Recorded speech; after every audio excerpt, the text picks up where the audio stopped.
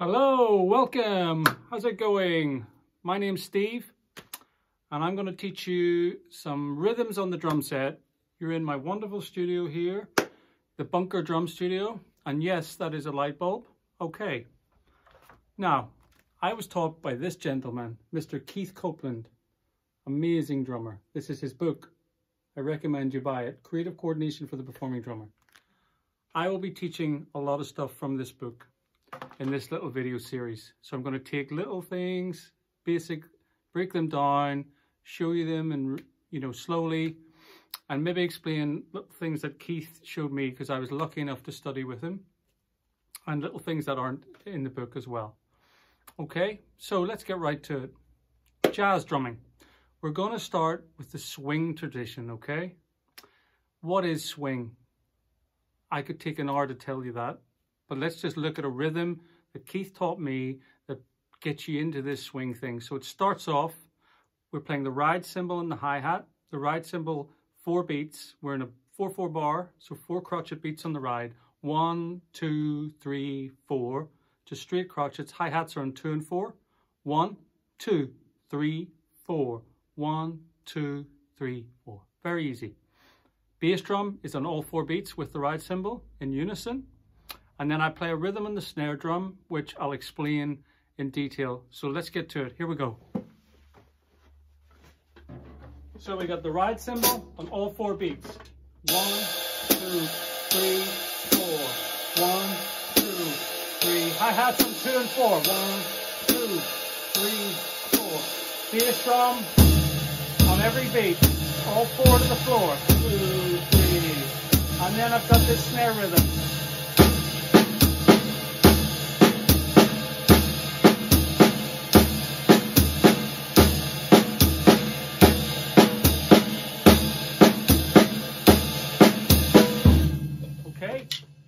So what am I doing on the snare? I'm going to tell you what I'm doing. I am playing crotchet triplets. So we play the straight crotchets on the cymbal, and then we play the crotchet triplets starting together. Bam, bam, bam, bam, bam, bam. Okay? Right across the bar, 4/4. So it's 6 beats. 1, 2, 3, 4, 5, 6.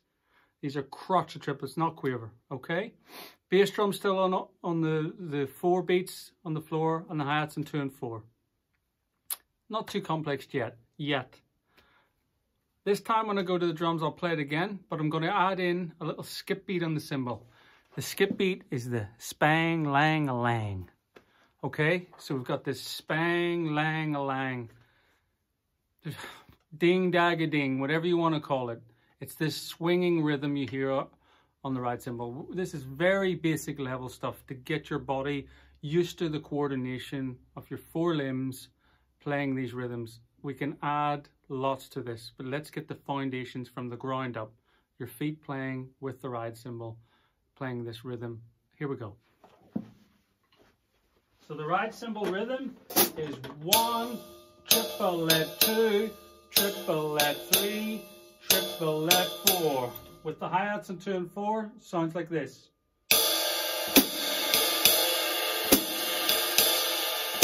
Bass drum on every beat.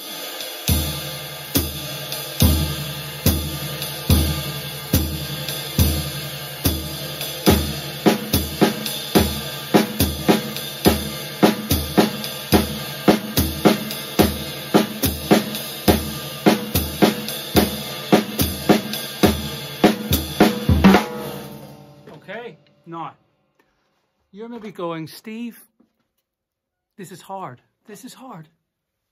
How are you doing this? I've got a hack for you. Yes, a little hack. If you're finding this ride cymbal and the snare drum pattern tricky, it's together, left, right, left.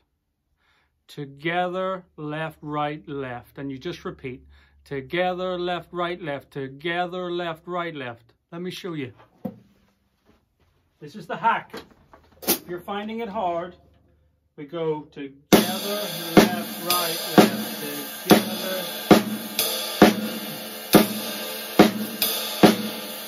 Bit faster with the hi-hat. 1, 2, 3, 4. Together, left, right, left.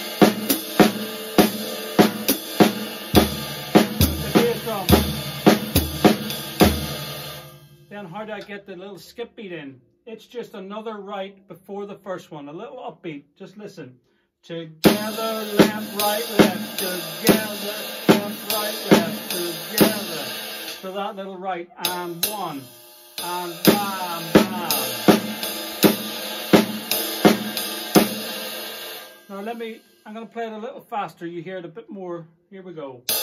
A little more swinging. Here we go.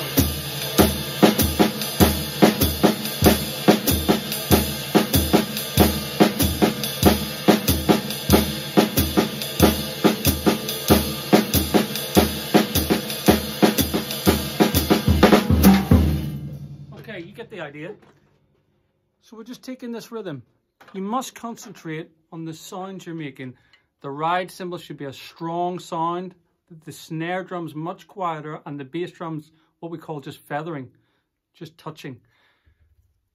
You don't want the bass and snare to be boom, bam, boom, boom, boom, and the cymbal to be quiet.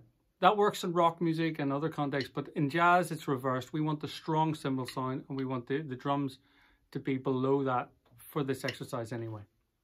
Okay, so just to go over it again, the hack is together, left, right, and then the little pickup note, together, left, right, right, right, right, right. That's the pickup, ding-ga-ding. This is the swing beat that, as I say, Keith taught me, and we play it very slowly. I would advise you starting at like 40, 50 BPM, really slow if you're using a metronome, and build it up to 60, 70, 90, 120, whatever. Just get comfortable with this beat, okay? The next thing I want to do to it is just start the snare drum in a different place. So at the minute we're starting in unison. Boom. In a triplet, you have different partials. If I started on the second partial of the quaver triplet, trip-ill-let, so more like starting it on the upbeat, whereas here we're starting on the downbeat. Da, bam, bam, bam. I can start it on the upbeat. Do bam, bam, bam, do bam, bam, bam. Trip-ill, trip-ill. It's the middle partial of the triplet. Trip-ill. So I'm going to let you hear this. I'll play both back to back. And this is really today's exercise. Here we go. So once you've got comfortable with doing it with the straight ride cymbal and then eventually the pickup note, we're going to move to this. So here's the first exercise starting on the downbeat in unison. 1, 2, 3, 4.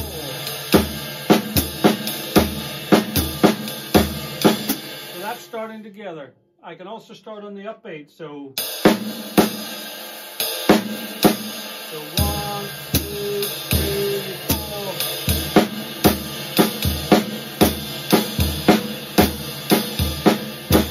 Then I'm going to do 2 bars of each back to back. 2 of the downbeat, 2 starting on the upbeat, and keep looping it. Have a listen.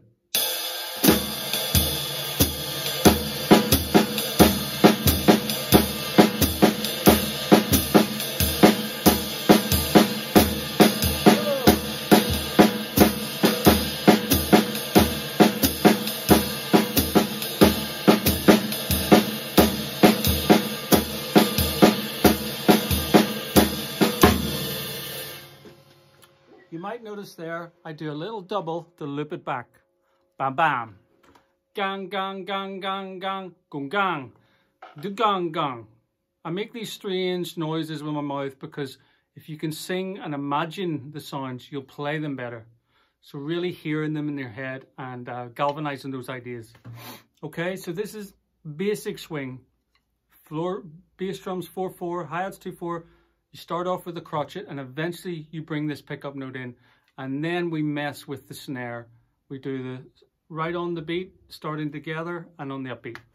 One last thing, you can move your left hand around the snare and toms, and this starts to create a nice little dialogue. And I don't want you to take it any further for this lesson. This video series, I'm going to keep adding slowly. You can pick it up, absorb it, take it in, practice, add to it, and start to develop. And once you get the coordination in your body, we'll start talking about listening to the actual music and starting to memorize pieces as you're playing this, and singing melodies as you play it. Very, very important. But let's get the coordination, the body used to it a little bit. Okay, Listen to this exercise. So I'm going to do the same thing, 2 bars of each, but I'm going to move my hand around the 3 toms, high tom, low tom, but I'm just moving it like this, the same pattern. Instead of going, I'm going to go. So here we go.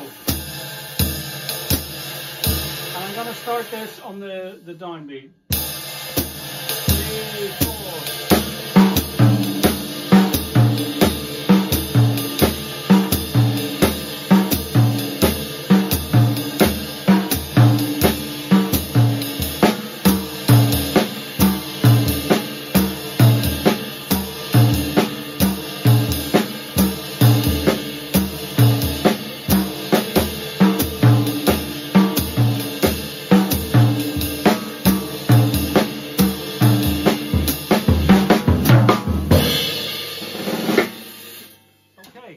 Great. You get the idea. You can take this wherever you want to go. Use your imagination.